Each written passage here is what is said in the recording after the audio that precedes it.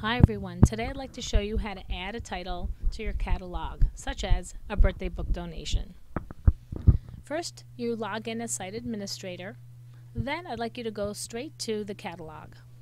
Click on catalog, and once you're there, I'd like you to search the navigation bar for add title.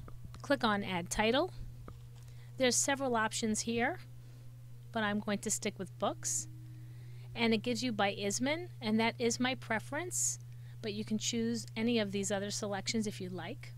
If you have a scan gun, at this point you can scan in the ISBN with your scan gun and it will recognize it, or you can type it in as I'm doing right now, rather slowly, and then click on go. It gives you several choices of what the book is. My book is a dial book, which all of these are, and it is hardcover, and it also has this particular number, these particular numbers. It is paged, so this is my selection. I'm going to click on this book, and I want to add this copy to my record. Once I've added it, there's several options. It says number of copies I want to add. Let's say it was a few copies of the same book. You'd write the number, and then it would say assign next barcode. This is the barcode that it will assign to it. Yours will look different, of course. And then, so you leave this clicked on, it will show you some information about the book, and all you need to do at this point is save the copy. Now you see that this is available to South Elementary. You can edit it, duplicate it. It says if it's duplicated, or you can delete it at this point.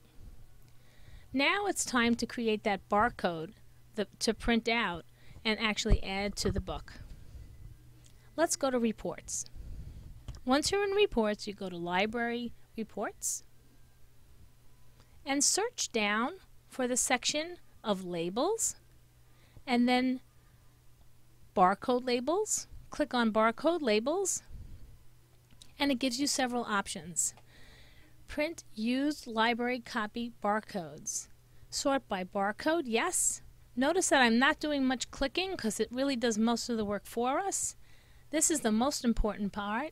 Select by, and you want to select it by the time and date you've added these copies. Let's say you want your assistant to make the copies of the barcode labels at another time. That works out perfectly with this system. You can click on the date, from date and to date, everything today that I've added. I've already added a couple of other records. You'll see them in a minute. And then it gives you options. If you just want the barcode label to say your site name, which is, for mine, it's South Salem Elementary School Library, that's what you click on. If you want to add the title, the author, the call number, which I do like all this information on, the barcode label, I check them all off.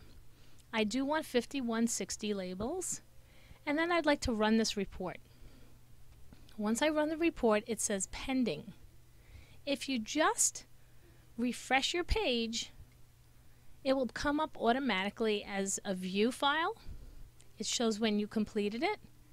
You can view it, and there you have all the information on it. If you had just wanted South Salem Elementary and the barcode, it would have had all that information, but I selected all of these things. I do like the barcodes to be more exact, but that's personal preference. And then all you do is Control P, print your labels, and move on. Okay, have a great day. Thanks for watching.